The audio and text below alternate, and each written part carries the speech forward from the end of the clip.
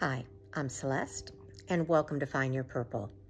Well, I thought I'd answer 3 of the questions I get all the time when people find out I don't eat meat. The first is, what's the difference between a vegetarian and a vegan? And basically, the vegetarian doesn't eat meat, but it does eat dairy and eggs. The vegan does not. The second one is, what's the difference between a vegan and a plant-based eater, which is what I consider myself. And the difference there is more of an ethical one. Sometimes I'll say I'm a vegan because it's just simpler and people know what a vegan is generally.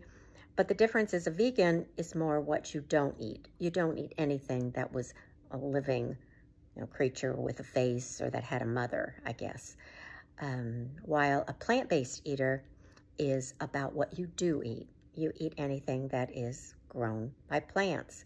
A vegan also is more of an ethical decision, that it's better for the planet and they feel it's about the cruelty to animals. And while I support the fact that being a plant-based eater, no one has to die in the bargain and that it is better for the planet, I started it because of health reasons.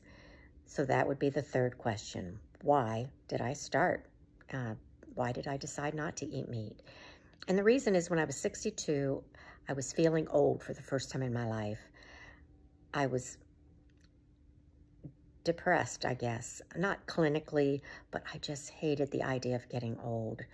And I just didn't have the energy, and I just thought that was the beginning of the end. So I decided to work out, and I went to the YMCA, and I hired a trainer for 6 weeks to help me learn how to use the equipment. She was several years older than me, but she looked much younger. She was brighter, vivacious, and we got talking, and I found out she was a vegan. So I started asking questions, and she encouraged me to watch the movie Fork Over Knives. That was my entry into a plant-based diet. Then we talked about the China study, and then she recommended several medical doctors that I could check out their websites, their YouTube videos. Dr. Greger, Dr. McDougal, Dr. Ornish, Dr. Esselstyn, Dr. Colin Campbell come to mind. And after watching that, by the end of the weekend, I felt I'd give it a try. So I immediately, overnight, switched to no meat. I thought I'd try it for 30 days and see what I thought. I didn't think I could do it, because my favorite food up to that point was prime rib with a baked potato filled with sour cream, butter, bacon bits. And if it had broccoli on the side, maybe I'd eat the broccoli, maybe I wouldn't. But by the end of 30 days, I could see a difference in my face. The puffiness was gone. I can't say I felt a lot different otherwise, but I did seem to feel I was brighter. So I stayed on it. And that was 6 years ago. The first 4 years, I was really close to 100%. Then I opened the door and I had salmon. I kind of gotten to the point now, I had salmon 3 months ago.